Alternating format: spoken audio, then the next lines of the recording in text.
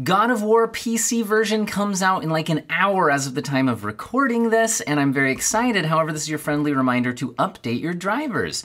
AMD drivers are offering up to, it looks like, 7% increase in performance, depending on which GPU you might have.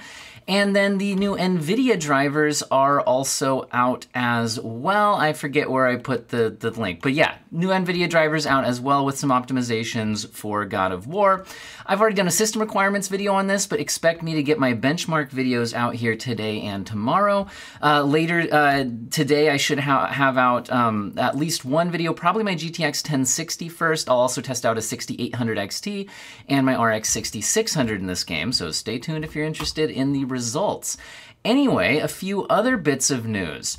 It's looking like the 3070 Ti 16GB version is real, although it's still not like completely confirmed. What we're seeing here is that two different board partner companies, both Gigabyte and ASUS, have filed some filings with the Eurasian Economic Commission for some SKUs based on this card, a 3070 Ti with 16 gigabytes. We can see those leaks kind of right here, and it's very clear that they are listed as 16 gigabyte cards. So I'm pretty sure this is a real thing, although sometimes models get listed, because this is not the first time we've seen this. We've already seen 3070 Ti models listed with this commission. However, sometimes plans change, product launches get canceled, and so we don't see them anymore. That's what we thought might have happened with this 3070 Ti when we didn't see it announced in January. Same thing we thought about the 3080 12GB model, but then that 3080 12GB model did end up being real and was kind of stealth launched, no reviews. It's an excuse to just push up the sell price of the base model, all of that. Anyway, so the point is, it would not at all surprise me if this also happens for the 3070 Ti, kind of stealth launching a 16 gigabyte model. Now, my thoughts on that are basically the same as my thoughts on a 3080 12 gigabyte version, which is, it's great that it should have had a larger amount of VRAM in the first place. A card with the actual performance capability of a 3070 Ti being stuck with a tiny 8 gigabytes of VRAM for a card that on the actual market generally costs $1,000 or more was just laughable. It was stupid. And sure, if you're at 1080p, 8 gigabytes is mostly fine, and at 1440p, it's even mostly fine. But the 3070 Ti class GPU is going to be very relevant for years to come, and we always do see VRAM requirements, at least at the top end settings, climb and climb and climb and climb. So I don't think it'll be very long before 8 gigabytes is struggling at 1440p, let alone if you're trying to do anything at 4K, although 3070 Ti class at 4K in a few years might be questionable anyway with DLSS. I mean, it's hard to say. The point is, the card maybe doesn't really need 16 gigabytes, but it definitely needed more than 8. So I'm happy to see it get that, but what I'm expecting to see, if these are, again, if these are real, is for it to cost a lot more. So this is also a way for NVIDIA to stealthily increase the cost of these cards, so to further increase their profit margins, because the MSRPs that they actually launched their cards at were kind of silly. The Ti models were designed to increase that MSRP, but there wasn't a lot of room in between the 3070 and the 3080. So the 3070 Ti didn't get its MSRP, which is kind of meaningless anyway, bumped up quite as high as like the 3080 got bumped up with the 3080 Ti. But now that they're bumping up the 3080 by stealthily, increasing the price of the 12 gigabyte model, we're now, I think, I wouldn't at all be surprised to see this is real, and the 3070 Ti 16 gigabyte model is designed to then further increase the profit margins on these cards as well. Again, that being said, it will be a better and more relevant card, but I just hate to see what's really going on with the prices here. Also keep in mind that just like with the 3080 12 gigabyte needing a slightly higher power draw due to the increased memory, we would probably also expect to see the 3070 Ti need some more energy to support the doubled VRAM, because you still need to feed energy to those VRAM chips. Anyway, so like for me, this is a mixed bag. I'm happy to see more VRAM on the card if this is real, but I'm not happy to see just more excuses to increase prices. Now, do I think it's real? Well, I mean, I think there's at least plans for it. Whether it actually gets launched is another question.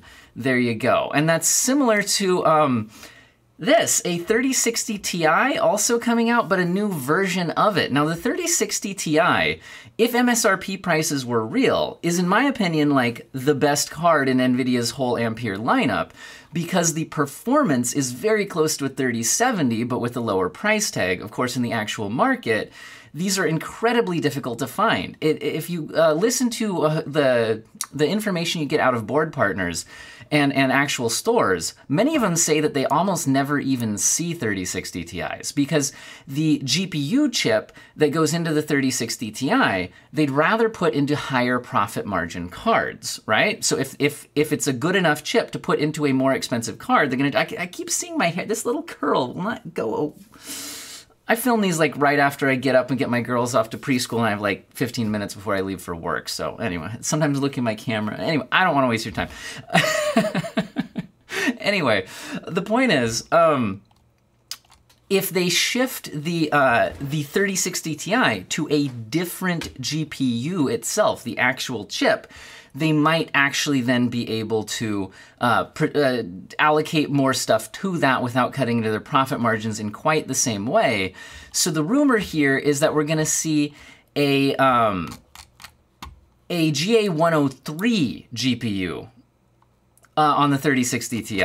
So what does that actually mean? So NVIDIA has a comparison here. So the normal 3060 Ti is based on the GA104 GPU, right?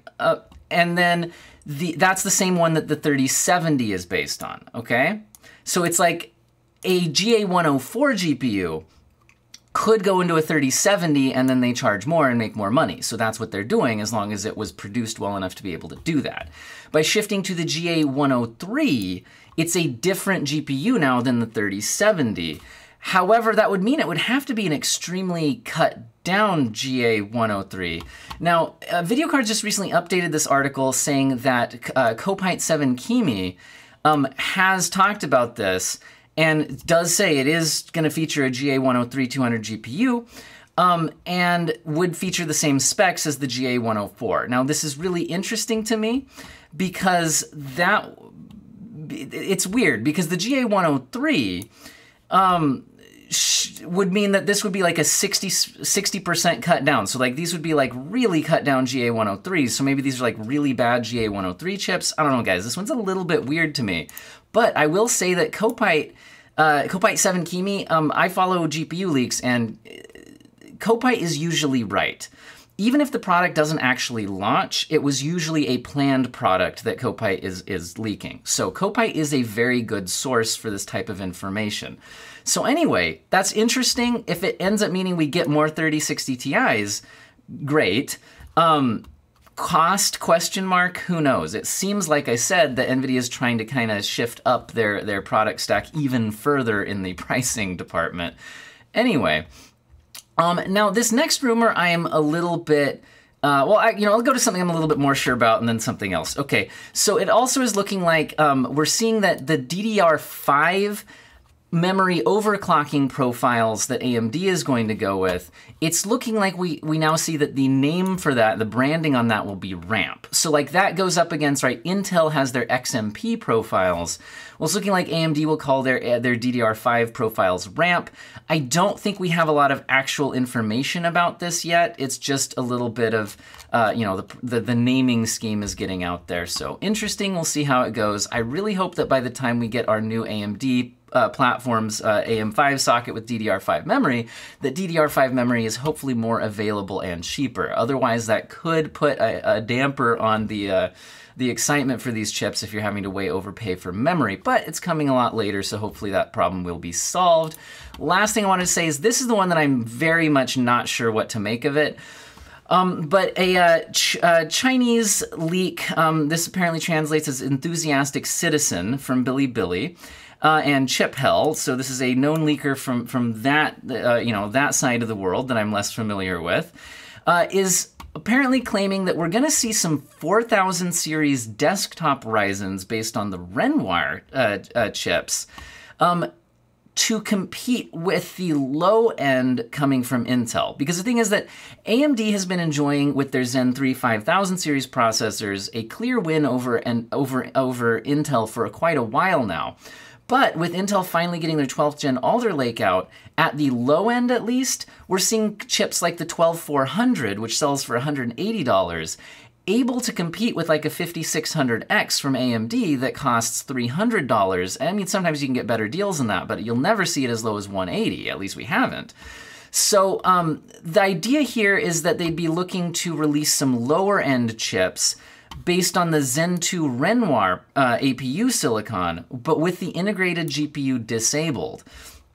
And then that would allow them to get some chips out there at a lower end and I believe lower prices to compete with this. Now, I don't know what to make of this source. So I'm not going to go out there and say that I think this is happening, but it wouldn't surprise me at all if AMD has some kind of plan to kind of be a stopgap, more competition somehow at the lower end. I wish we'd just see lower prices on like the 5600X. But maybe there's manufacturing cost reasons why they just can't do that, but they could do something else. I'm very curious. All right, stick around, and later today I should have some benchmark videos out for God of War and even more coming out tomorrow. So between today and tomorrow, you should see a 1060, RX 6800 XT, and RX 6600 benchmarked in God of War. Hope all of you have an excellent day. Wait, I clicked the wrong button. End recording.